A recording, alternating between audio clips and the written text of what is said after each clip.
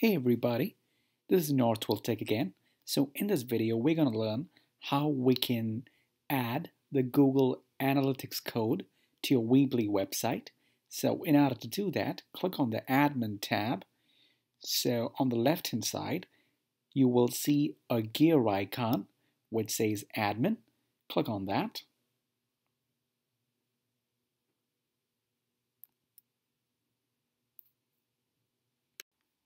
Alright, so once you click on the Admin icon, you will see this screen. And on this screen, under Property, you will click on the Tracking Info. So under Property, you will see a tab which says Tracking Info. Go ahead and click on Tracking Info.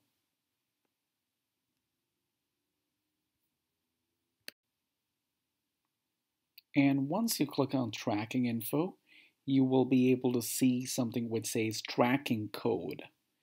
So once you click on Tracking Info, you will be able to see something which says Tracking Code. Go ahead and click on Tracking Code. So once you click on Tracking Code, you will be able to see something which says Global Site Tag under Website Tracking. So go ahead and copy the entire Global Site Tag. So under Website Tracking, you will be able to see the Global Site Tag. So go ahead and copy the entire Global Site Tag. Once you have copied the entire Global Site Tag, we need to open the Weebly website. So once you have copied the entire highlighted section, we need to open your Weebly website, and then we will paste the tracking code in the Weebly website. Alright, so let's open up the Weebly website now. So once you open Weebly.com, go ahead and click on Login. Go ahead and click on the tab which says Login to log into Weebly.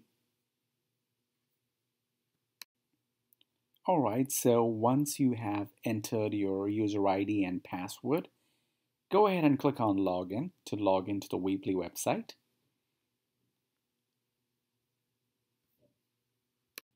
Once you have logged into the Weebly website, click on Edit Website.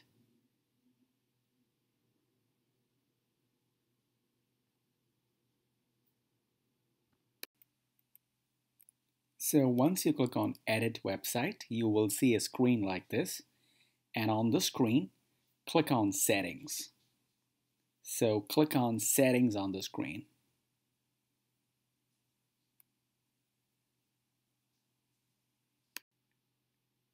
And then click on the SEO tab.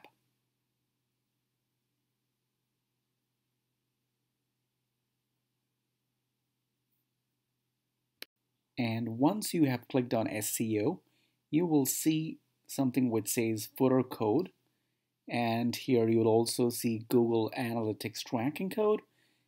So in this field, go ahead and paste the tracking code which you have copied from Google Analytics page, and go ahead and paste it here. And once you paste it here, go ahead and click on Save at the very bottom right.